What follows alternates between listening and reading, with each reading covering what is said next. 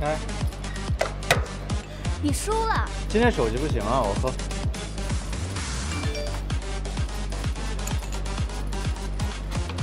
怎么了？妹妹，咱改天再玩，改天再玩。啊？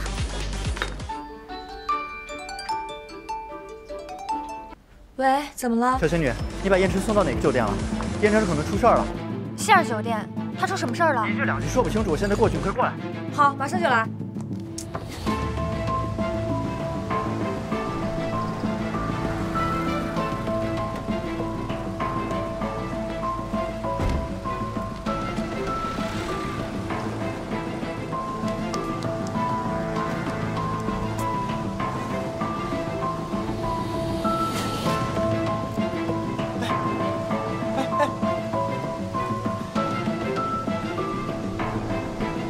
快点，快点！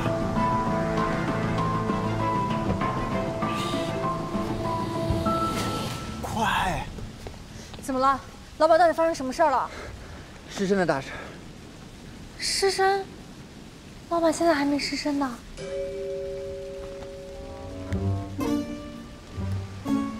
哇，这姑娘身材也太好了吧！我不是让你看这个，你想想，如果这是竞争对手设下的局啊。对吧？留下了把柄，轻则威胁，重则诋毁，啊，无论是什么，都会对燕城和顾氏造成不堪设想的后果。你的意思是，顾氏可能会为此而流失第二个20亿？但其实我不难过的呀，毕竟这跟我又没有什么关系。这不是最重要的，最重要的是你就一点都不生气吗？我为什么要生气？你怎么知道老板他不喜欢深更半夜有美在怀？顾燕城啊，你做男人是真实的。你说什么？你在想，万一竞争对手借题发挥，落井下石啊，把顾氏集团坑害得翻不了身，那就会破产。破产了，你就1分钱工资都没有，这段时间你的辛苦都白费了。不行不行，绝对不行！走。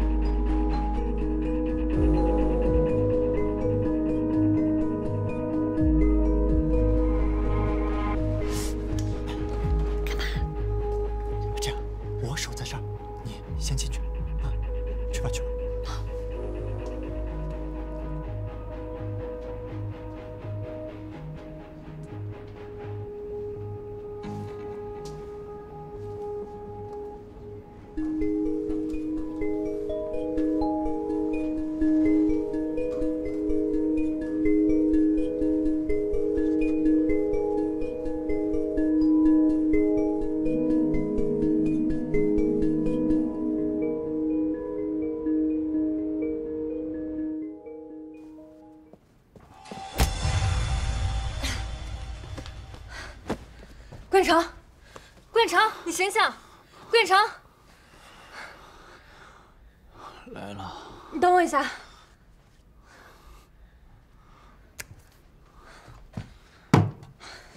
来，慢点。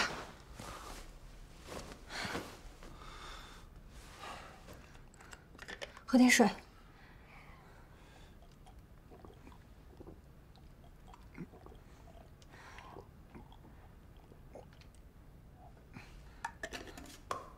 老板，你没事吧？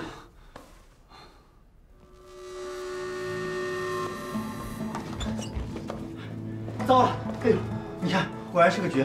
汪总已经带人来了。那怎么办？快把他藏起来！小仙女，你快换上他的衣服，我得想办法把他藏起来。快！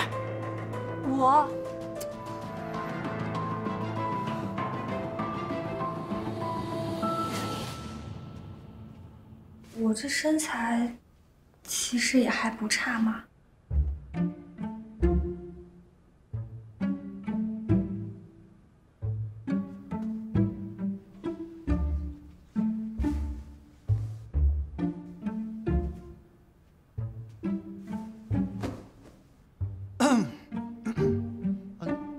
见机行事啊，我先去躲一下。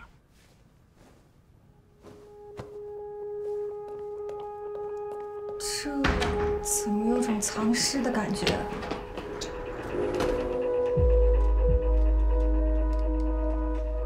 你干嘛？你冷静一点！你还吃什么别的药了吗你？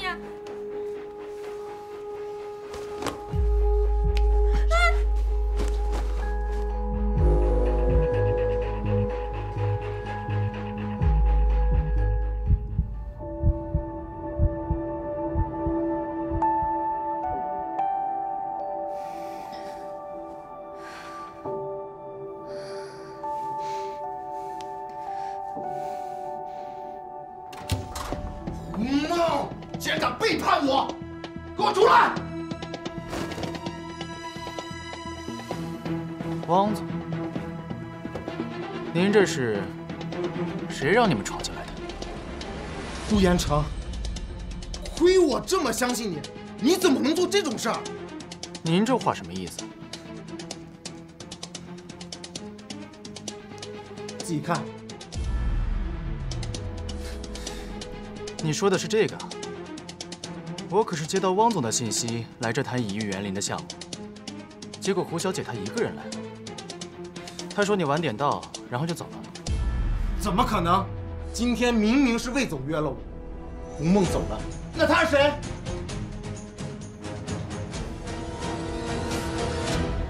这怎么？你以为呢？我今天不仅被汪总放了鸽子，还被这样打扰。实在是非常抱歉，顾总，今天是我太冲动，打扰了你们。明天我亲自到顾氏，跟您谈一下这个以玉园林的项目。好啊，随时恭候。替我谢谢魏氏的礼物，合作愉快。魏浩东，这不是你想看到的结果吧？你什么意思啊？二位请吧，你们都把我的小宝贝吓到了。非常抱歉，顾总，非常抱歉。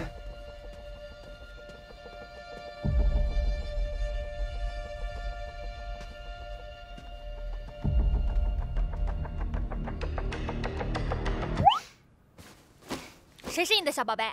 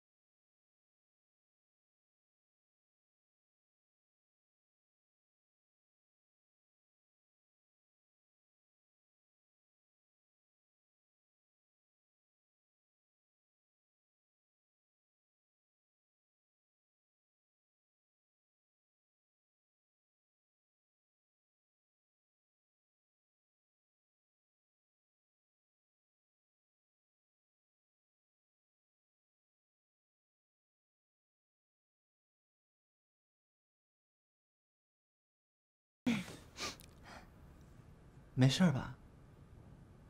你觉得呢？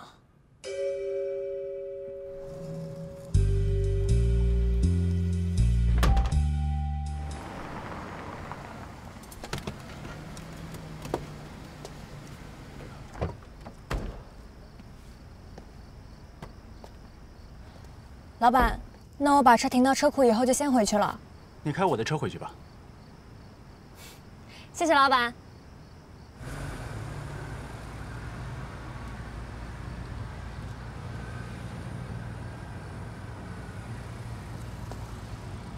对了，你什么时候搬过来住？老板，我东西还没收拾呢，明天我再搬过来吧。哦，对了，老板，男孩子在外面可千万要注意安全哦，千万不要吃陌生人给的食物，也千万不要喝陌生人给的水哦。拜拜。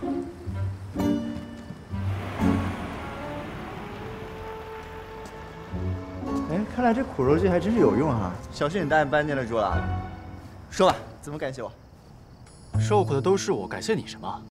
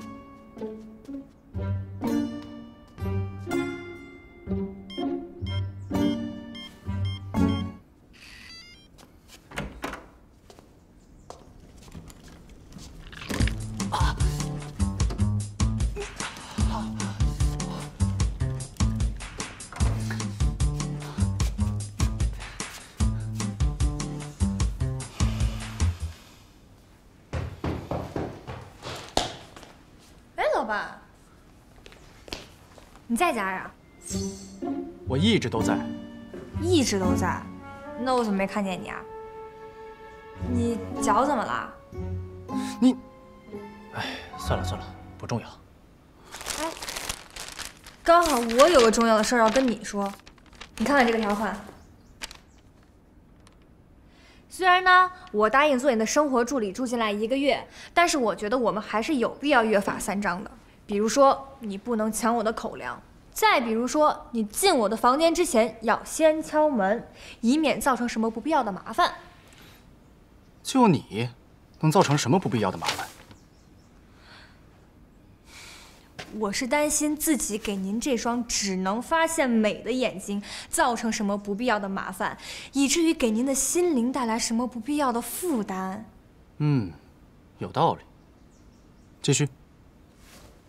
然后呢，是公私分明。毕竟我现在又当司机又当生活助理，我的工作严重饱和，所以你不能占用我的私人时间，因为我还要给慧心和花店帮忙，不能因为我住在你这儿你就耽误我的私人时间。可以啊。再然后呢，是人权平等。我只有工作的时间是你的员工，但是私下的时间我就是我。私人时间的私人事务，你不能从你老板的身份过来干涉我。我们的私人生活互不干涉。可以。再然后就是，上次说的那个3倍工资的事情，你可不能反悔，要不然就是欺诈劳动者。没问题。还有吗？应该是没有了。哦，但是我还有追加补充条款的权利。都行，可以。哎呀，老板，我已经录音了，这个可是证据，你不要反悔啊。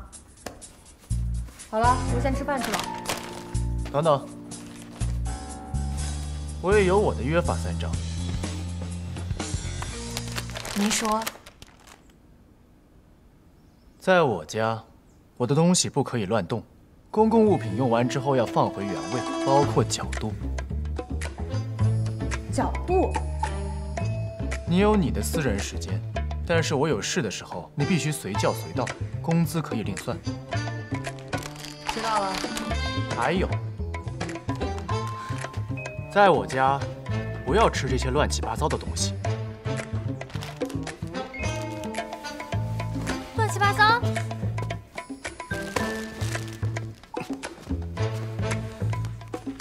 哎，这是螺蛳粉。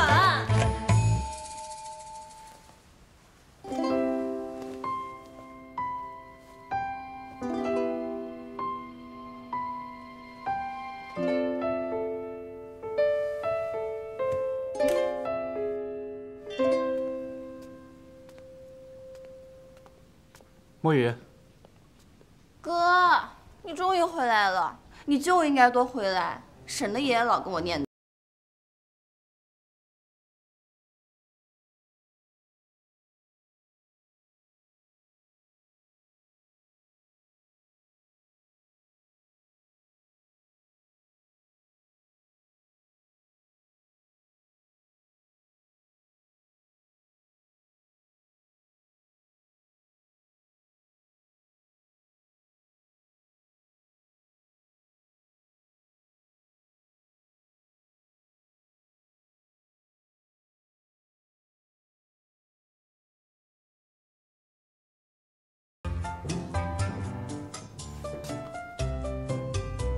爷爷，坐。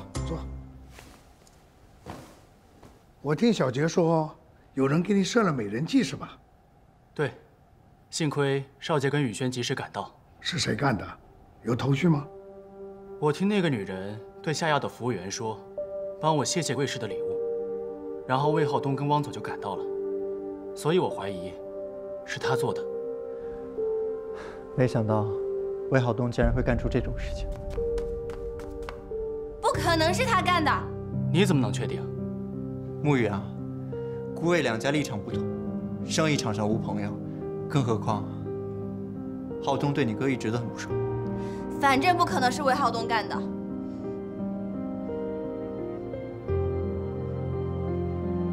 我现在就去确定。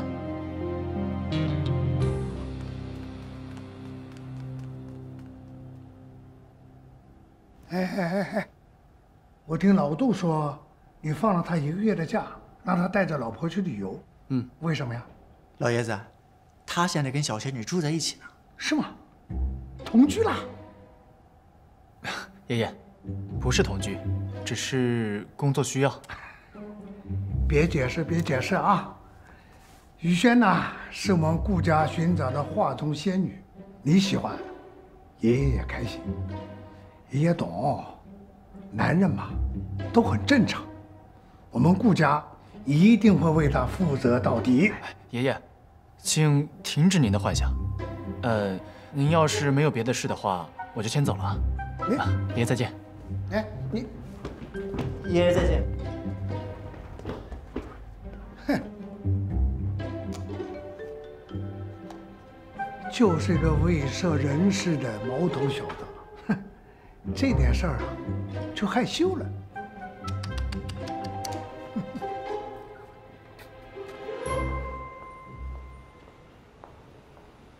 魏浩东，我等你很久了，我就知道你不可能不在公司，还让助理骗我。到底有什么事？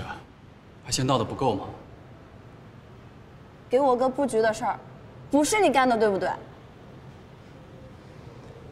是不是我有什么区别？我不相信是你干的，你不可能是那样的人。如果我说就是我呢？我不信。洪沐雨，我想你一直都看错我了，请你以后别再来找我了，这不符合你的身份，也不符合我的身份。不管你说什么，我都不信。洪沐雨，别费力了，我不会喜欢你的。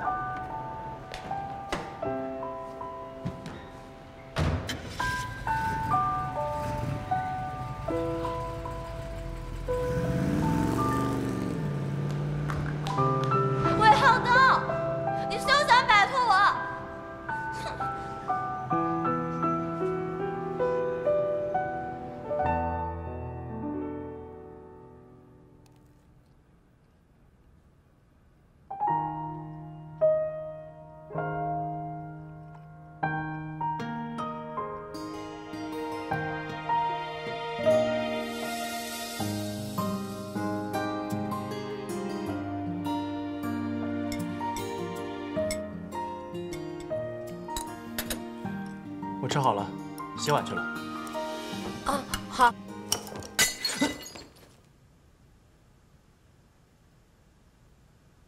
徐宇轩，老板，对不起，我不是故意的，对不起，我给你扣上。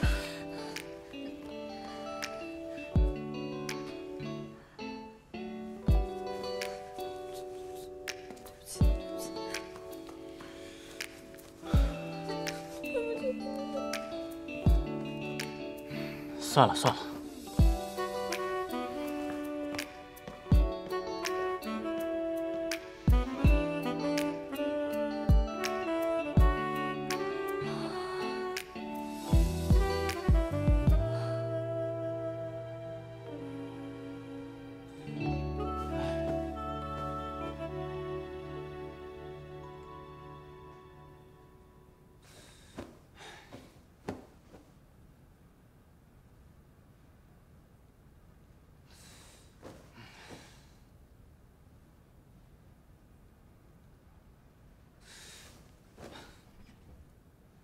总这么下去也不是办法，我要去解决一下。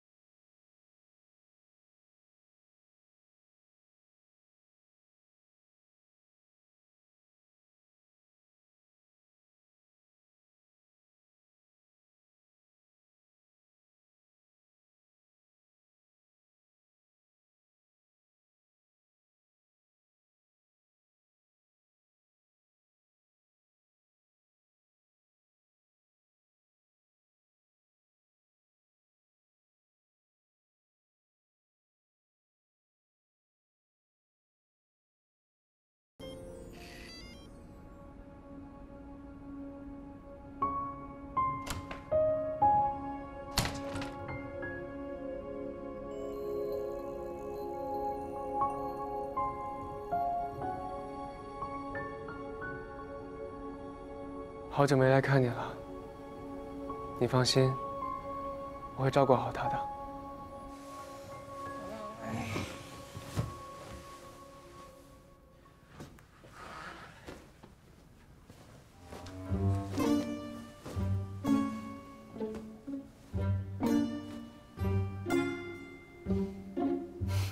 看你明天拿什么威胁我！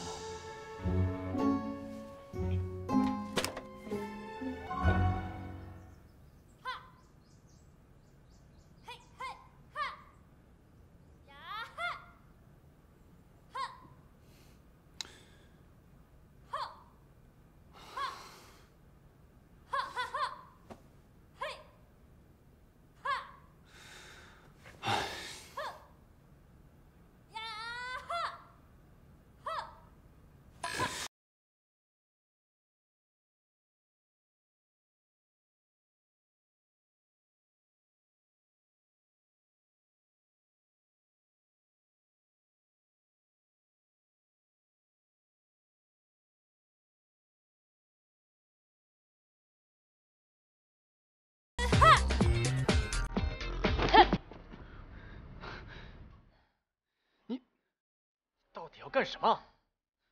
老板，我在晨练。我在睡觉。可现在是我晨练的时间啊。那就换个时间。老板，你是不是忘记答应我什么了？现在是我的私人时间。我答应你什么了？就知道你会这样。你听着啊！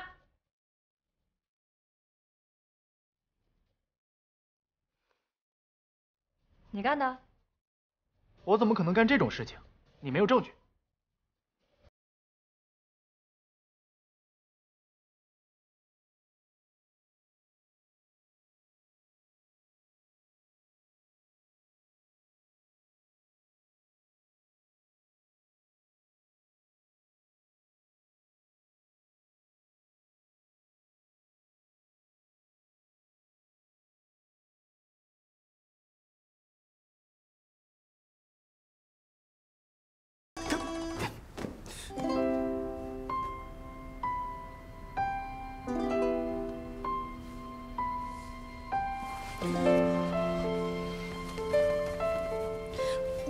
我告诉你，既然你这么不习惯的话，那我就不在家住了，我等会儿就走。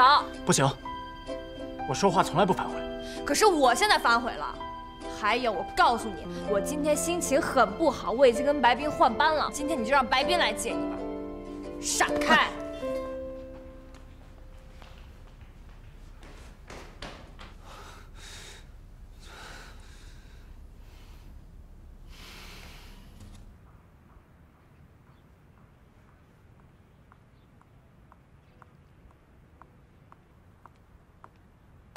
哼，我中华人民共和国的好儿女可不会轻易认输，吓吓你，看你还敢跟我斗！切！什么？你竟然住到顾彥城家里？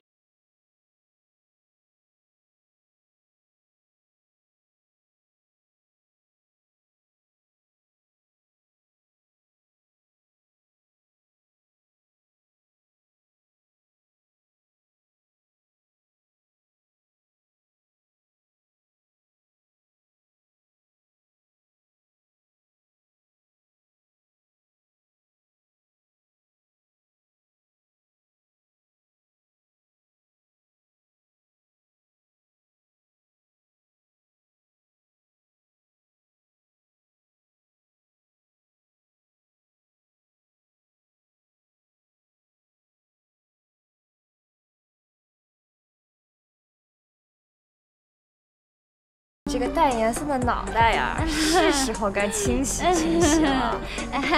我错了，我错了，晚了，哎，俊轩，我错了。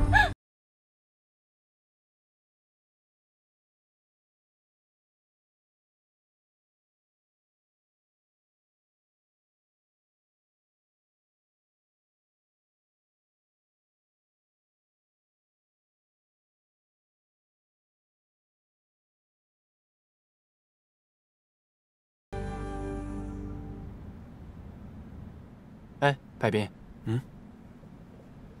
算了，白斌，刚才徐宇轩让你来接我的时候，除了说这个，还有说别的吗？比如他一会儿要去哪之类的。他只说是回花店去帮忙，其他什么也没说呀。他没有提什么关于我的事吗？没有。也没有生气？没有。女人真是难懂。一个男人如果想去弄懂一个女人，那应该很喜欢她吧？喜欢她？不可能。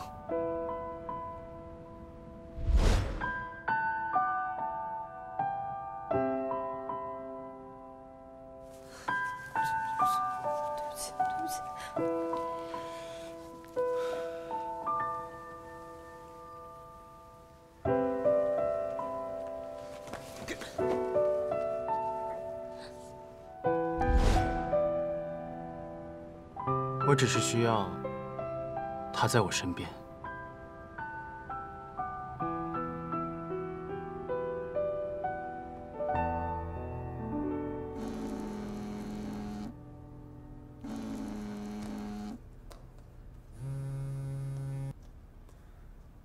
喂，顾总，与园林的项目董事长提出了一个要求，他说如果顾总同意，我们就确定跟顾氏雕刻合作。什么要求？他希望顾总您能亲手设计并雕刻一件属于与园林主题的作品。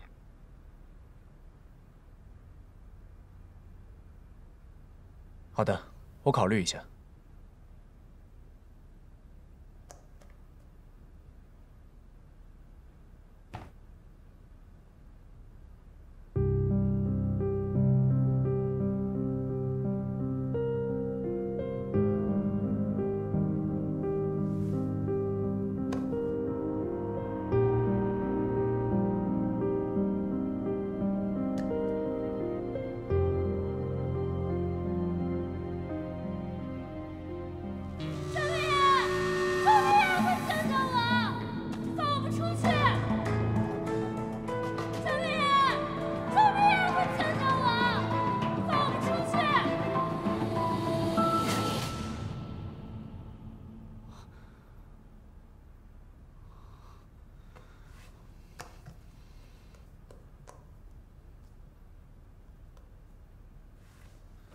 对不起，您拨打的用户暂时无法接通。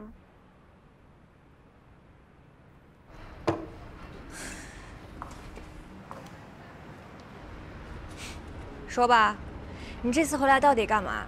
别说想我这些废话啊！我回来确实是有事儿，不过想你是真的呀。快说！好了好了，最近有一家我喜欢的杂志公司在招聘，我想去面试。如果能通过的话，那就太好了。你在摄影方面不是小有成就的吗？60百万粉丝的自媒体，还开了工作室，怎么会想去公司呢？哎呀，不一样的，他们公司都是顶尖人才，对我来说各方面都能提升很多。那你打算住哪儿啊？住家里吗？不了，等公司定了，找个房子住吧。那你这几天准备住在哪儿？找个青年旅社，暂时住一下。住什么青旅啊？你住宇轩呐，反正他这1个月也不在家住。为什么？因为他最近跟他老板住。怎么了？没事没事，你确实可以住在我那儿。我最近呢，因为经常要在老板那边加班，所以要住的离他近一点。你不做代驾，有工作了？其实也还是跟司机差不多的工作，不过有的时候兼职一些助理的工作，但是这个给的非常可观。那你赚钱了，给我租个房子呗。做梦！我干这个工作是因为谁呀？还不是因为某人哭穷跟我说花店快倒闭啦。哎呀，本老板也不容易嘛。但是我突然有个 idea， 如果实现的话，能让我们早日脱离苦海。什么？让他做我们花店的形象代言，颜值代。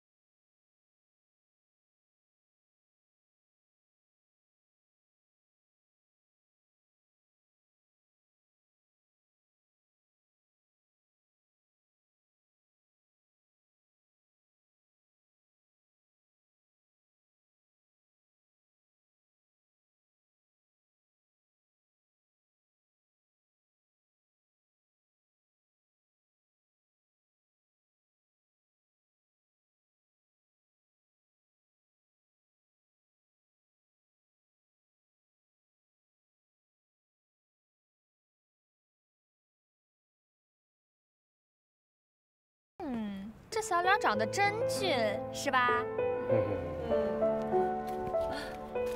挺好的。来吧。行吧，跟我来吧。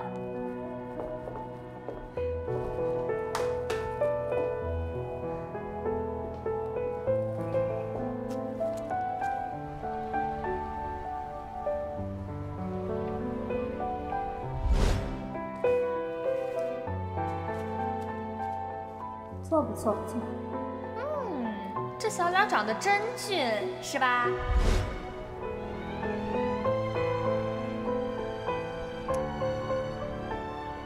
喂，老大，什么事儿？